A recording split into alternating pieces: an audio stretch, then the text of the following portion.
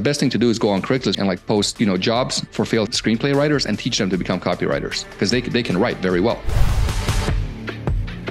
Let's say you are just starting out, right? And you don't necessarily need an Elon Musk to teach you. You need somebody who's maybe a couple of steps ahead of you. How do you identify these people? Yeah, that's really dangerous though. The couple of steps ahead of you thing is a really dangerous thinking because like it's typically the wrong couple of steps. Okay, interesting. It's not the right steps, right? I'll tell you why, right? Yeah. So if I got started in this game a long time ago, as you have as well, right? So for example, like I remember, getting a merchant account was like equal to getting a mortgage, right? It's like yes. Put the paper, get the bank statements in. You got $50,000. Like, come on, give me 10 grand, right?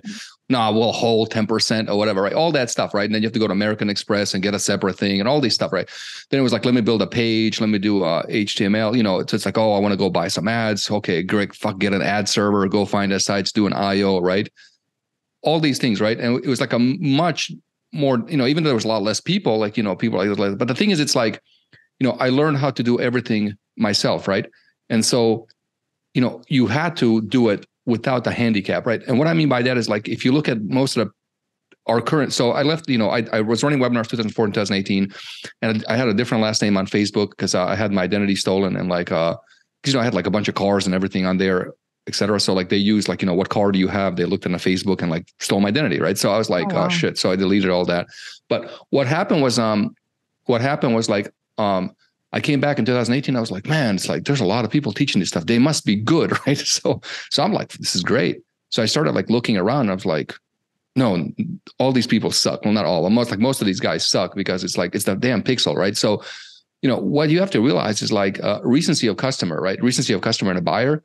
When somebody buys something, a buyer will buy anything, right? And so the magic of the algorithm, the Facebook from 2014 to about, last March, was the pixel. So it did everything for you, right? The handicap. So you didn't have to know marketing psychology. You didn't have to know copy. You didn't have to know shit. You didn't have to know pages.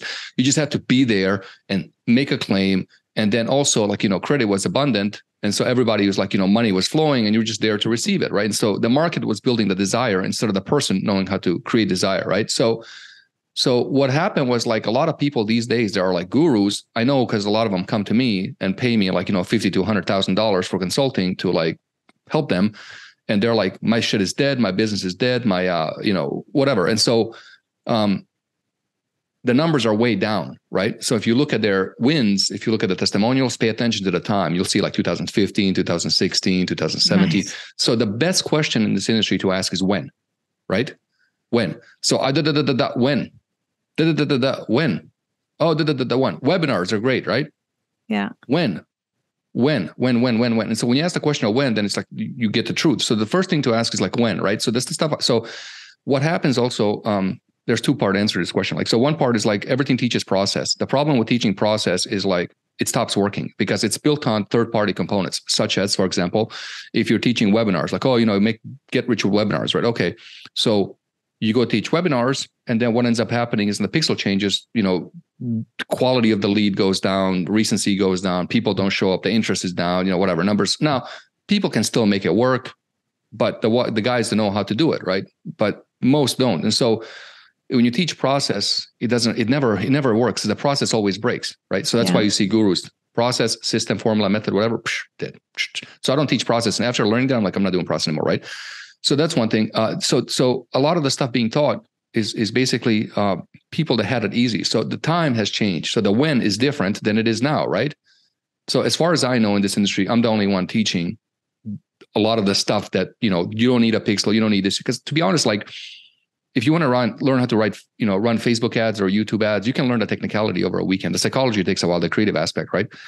The other thing is what I learned a long time ago was to, if I wanted to learn, knowing this question of when is like the concept of derivative experts, right?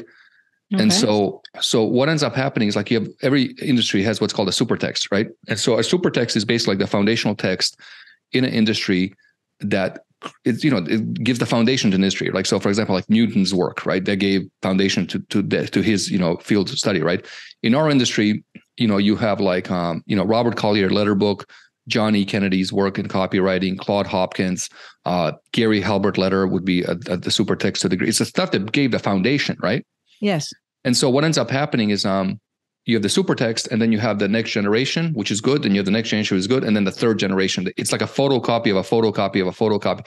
Because as time goes on, because if you think about what marketing is and sales, it's nothing more than communication, right? So I don't think it's like, even though I can probably beat any copywriter in the world when it comes to copy, it's like the messaging is it. So copywriting is nothing more than messaging, right? And so if you start thinking about copy as messaging, it's like, a tweet's a message, a Facebook post is a message, an email is a message, a letter it's all a message. What message are you inserting? So as technology gets better for us to send messages, the less we need to improve the skill of sending that message. And so this is where AI comes in. So it's like AI comes in, so they're helping us create a message, but it's not the right message because it doesn't know to whom it's going, right?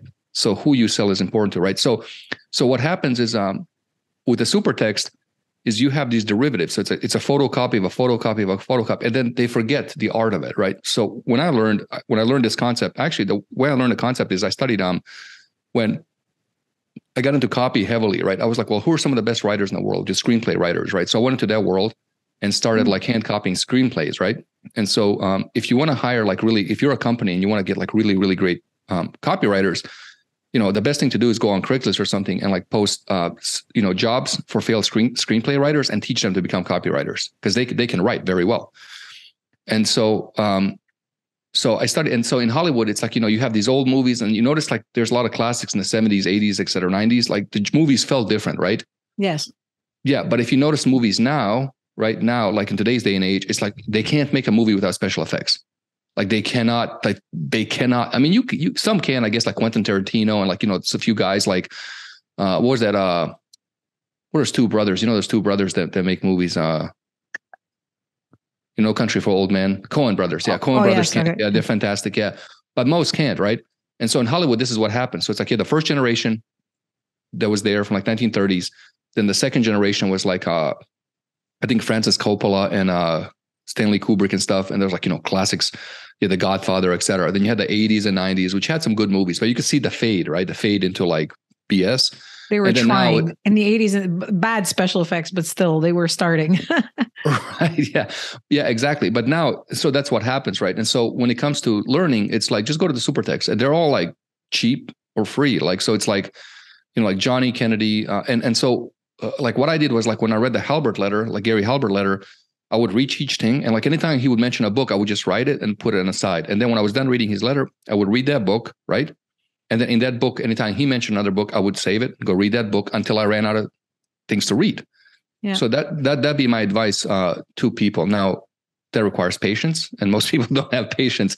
So I don't know. I guess it wraps up, like it's almost like a good wrap up to the beginning of the question, which is like the AI and who to hire and stuff like that. Is that essentially what I'm getting from you is you don't necessarily need somebody that's just going to get you a couple of steps ahead. You should have the will in order to get yourself that couple of steps ahead, because the resources and the information are all out there if you want them, right? You don't need somebody to handhold you. And that obviously, when you're building a team, that's actually another quality, is obviously making sure that somebody doesn't need to be handheld across things, that they can, be a self-starter, Like you pay amateurs to figure it out and you pay professionals to do it, right? That's the biggest difference, right? So it's like you pay amateurs to figure it out and you pay professionals to do the job, right? That's it. And so it'll cost you a lot more to figure it out than to do the job, even though it might cost more upfront, right? Yeah. That's one thing I learned the hard way. Yeah, no, it's definitely, you have to pay for skills, right? To get the right people, you got to compensate them. So, well, it should be free, to be honest with you. Like if like my whole philosophy of marketing is like to compete on economics, right? So it's like, if you really like, there's 3 levels of economics. You got the front and offer economics, and you got the secret economics, and you got the hidden economics, right? So secret economics is like doing deals in the back to offset the burden of delivery for a good amount of money. And then hidden economics is basically like allocating capital, right? So if you really think about what business is, it's nothing than like acquisition of capital, allocation of capital, multiplication of capital, right? That's it. So it's like, if offers acquire capital, you sit there and you're like, okay, well, who do I give this capital to? You allocate capital and then you multiply capital. If you really think about what, Elon Musk does, what Buffett does, what all the super rich, they're just, they know they have a system that acquires capital, offers some type of thing, right? Yeah. And then they sit there and they have good management. And what good management does is allocate capital and then make sure that allocation gets implemented to create multiplication of capital, right? So with offers, I had a guy I work with, I took him from 100K a month to 3 million a month. And, the question then is like, well, what comes first, chicken or the egg? How do we pay for this? Right. It's like, how do you pay for the team? Right. Cause it's like, it's not fun. Like, taking on like 7 to 10 grand a month, a bunch of people, so the next thing we get like 100 grand a month, whatever, et cetera. Right. Yeah. And so then it was easy. It was just like, well, just create the back end, and each one of those back end sales covers the front end, and the front, like these people get you a lot of money. So it's like, it's very easy if you really think about.